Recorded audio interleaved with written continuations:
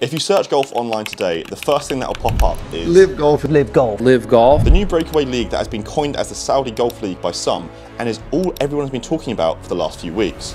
And now its first event is here, featuring some star players like Phil Mickelson, Dustin Johnson and Andy Ogletree. The lineup for the first event at Centurion isn't exactly eye-watering, but LIV have said there's a lot of surprises up their sleeves on what could be a very entertaining week.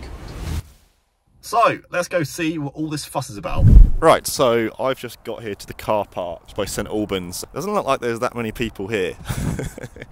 But we're just going to do a quick park and ride, then I'll show you what it's like actually in the Centurion. I'm a bit early, it is only about, I think it's 11:30, and tee off is about 2. But there's a lot of surprises in store for today, so let's have a look. Entry to Centurion was swift and easy, and as soon as you are in, there was an instant access to the players with the first tee, the putting green, and the driving range seconds away. The branding was literally everywhere, with LIV Golf and Don't Blink plastered across everything that you can imagine it could be plastered across. The vibes here were actually pretty good. Music was blaring, really refreshing. The players were a lot more relaxed and talkative towards the crowd. Overall, so far, it was quite a modern refresh to other tour events. I thought I'd check out the fan zone as this was getting a lot of decent reviews from others. There was an array of stands with a Covent Garden style to the food zones on display. From burgers to hot dogs, there was an acceptable level of food variation here at this event, similar to other types of events you go to. Right, so I'm here at the first LIV Golf event in Centurion. It's actually pretty decent. There's a lot of things at the fan zone. I think what they've done here is they've really made sure that the fan zone, despite what golf is on play, is as enjoyable as possible for the passionate golfers and also people who have never played golf before. So we've got a 200 putt challenge, we've got some coaching, and we've got a lot more.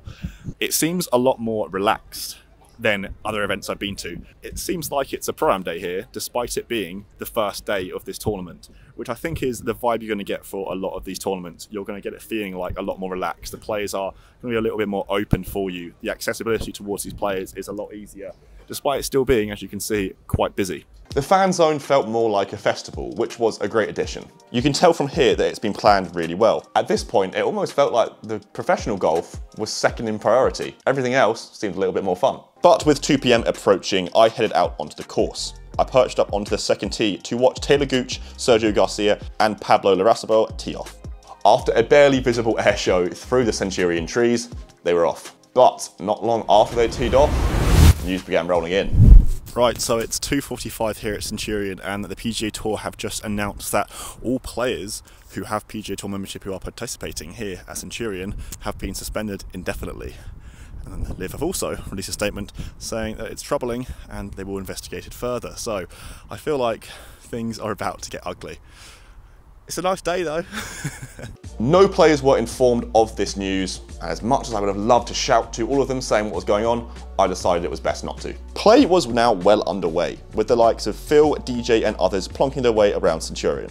And I'll tell you what, it was really boring. It could have been just me, but the first day of a tournament, the first day of a brand new series, should be drama-filled. It should be a competitive edge, and you should really want to watch shot to shot.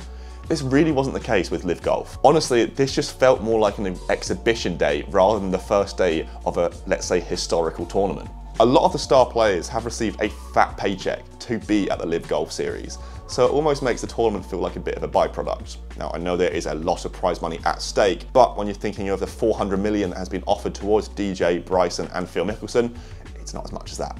And that kind of makes you think, do they really care that much? Does anyone care? It was certainly a weird vibe, but still, LIV Golf definitely did do some things right.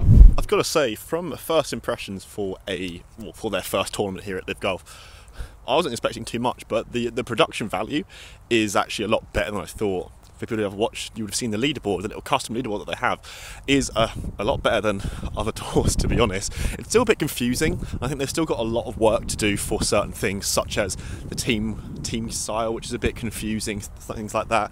Also, there's barely any scoreboards here.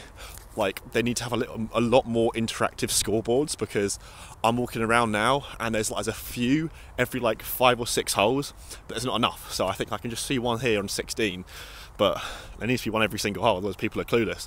But people asking me for the score, and I don't really know. It's not really on LIV's website either. I do have to give props to them though, because the production value and just the overall effort they've put in has exceeded what I expected here.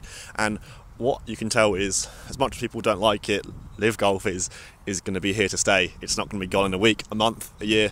This is going to be something that's going to be here for a very long time. I ventured around 16 to 18 for my final few hours, and it was a really great finish. Although I'm not sure if it will be the finish because of the shotgun start. For its first event, LIV Golf certainly did very well in producing a day out that is very enjoyable, but perhaps not for the professional golf itself.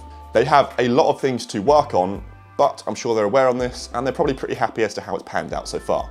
You cannot ignore that the Saudi government is funding the LIV Golf series, and they are flagrantly attempting to sports wash us by just supplying hundreds of millions of dollars towards the likes of Bryson DeChambeau, Phil Mickelson and Dustin Johnson. More players will join them, so this tour is not going away. The aim with LIV Golf Series isn't to make money, and trust me, the Saudis have a lot of money, so it's not going to go away anytime soon. There are many problems with LIV Golf. My current problem here is that because they are just shoving hundreds of millions of dollars in professional golfers' faces, it makes the tournament golf itself just seem a little bit rubbish. I know Greg's trying his hardest, bless him, to make it a little bit more interesting with the funky little team events and things like that. And in all honesty, from a long-term point of view, I think it will work. It will become more interesting. And the coverage itself, apart from the commentators being a bit odd, has been quite a modern refresh. And there's a lot of things they have done right. But from a golf perspective, they have a lot of work to do to make it an actual interesting tournament over a long-term adventure. No one wants to pay 67 quid or so to see what the players had to offer at the first day. A lot of people don't want LIV Golf to continue and will think it will just go bust after a few months. It's here to stay. It will be here next year and the year after that. And one thing I imagine as well is some of the teething problems that I've mentioned in this video, tournament to tournament, they're going to improve them. What do you guys think of all this? In my 10 to 15 years of covering golf, I've never seen golf in such a mental place that it is right now. It might be enjoyable for some, but there's so much controversy surrounding the LIV Golf, PGA Tour, what's going to happen to the majors. It's a lot to take in. If you guys have enjoyed this video today, just covering the first day at the LIV Golf Invitational, let me know. And if you want me to cover any more of it, let me know down in the comments. If you are new to GolfMagic, guys, smash that subscribe button down below as well. It really helps us out. We've got a lot of really fun videos coming very soon. I'll see you guys at the next video.